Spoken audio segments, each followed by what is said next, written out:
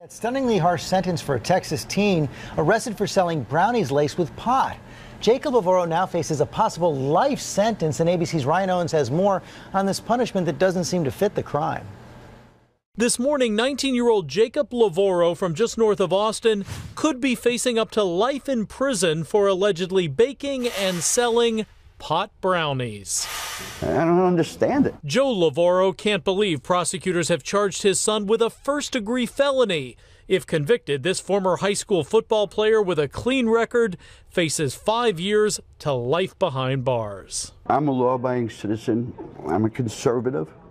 But I'll be damned. This is wrong. I've been doing this 22 years as a lawyer, and I've got 10 years as a police officer, and I have never seen anything like this before. Prosecutors say the charge is so severe because of Lavoro's brownie recipe.